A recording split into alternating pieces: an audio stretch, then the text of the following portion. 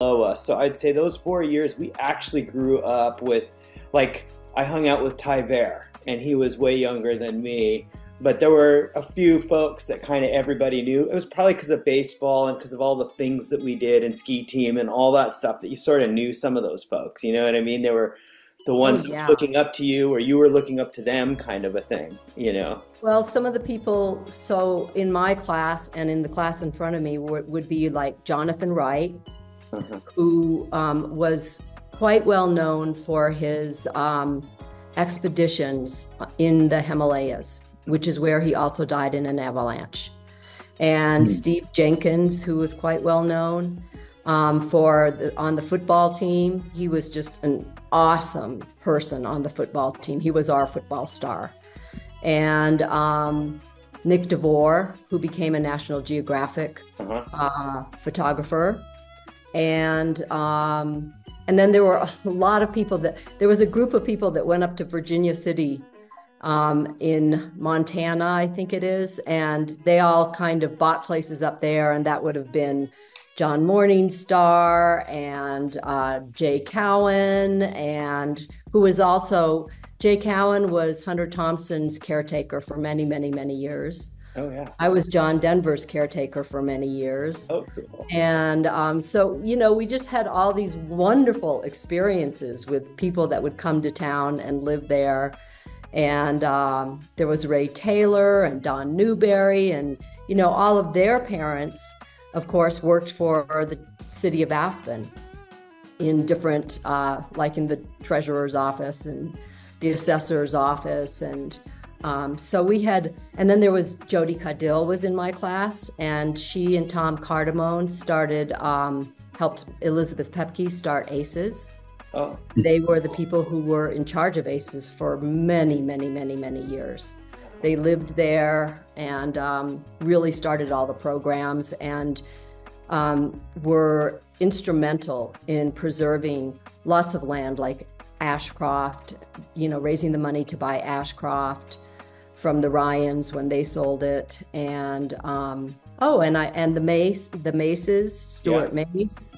Well, yeah. his kids were in my class.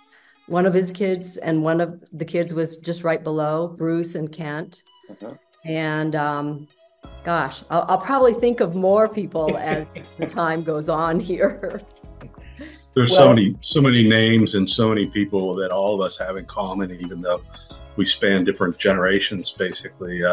that Yes, was the thing of Jody Caudell and Sam Caudell and all clappers. those guys. Clap. Clappers, Yeah, I Maces. mean, that's the I interesting. think, Well, I how want to about say, Benedict's too? oh yeah.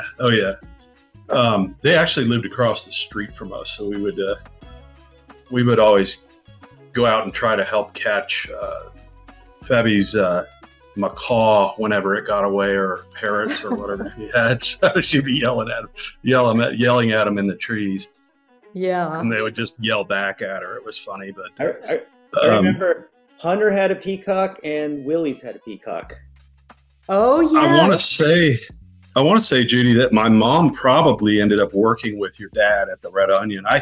She was a bartender there for a time, and I'm not really sure of the years, but that's right about when she came to town too. So it's possible. Well, there was they a were picture of each my other. mother at the Red Onion with Billie Holiday singing on the stage behind. Oh wow! Cool. I saw a and they picture had of Billie those- Holiday outside of the Red Oh. Onion. That would be an awesome picture to see. I would love to see that. I've tried to track it down, but there's that wonderful picture of Billie Holiday with her skis over Yeah. her shoulder, standing in front of the Red Onion. Yeah. Yeah, Which is that's just what I'm thinking of. Fabulous picture. And Patrick Henry's father, Patrick Henry Sr., took that picture.